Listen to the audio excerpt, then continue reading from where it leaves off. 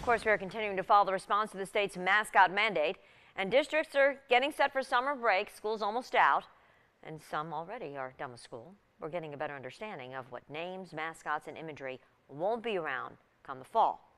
Several school districts, including Glens Falls, Corinth, and Schoharie, have all changed their mascots already from indigenous imagery to unassociated names, things like the Hawks or the Storm. Two other districts, Mechanicville and Mahonison, still in the process of changing mascots. One school administrator explains his frustration with the process.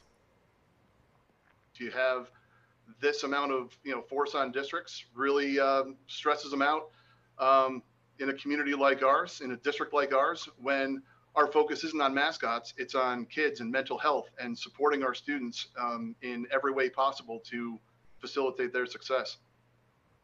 Mechanicville is having a meeting later today to adopt a resolution to begin the changes. School districts must eliminate the use of Native American mascots by 2025.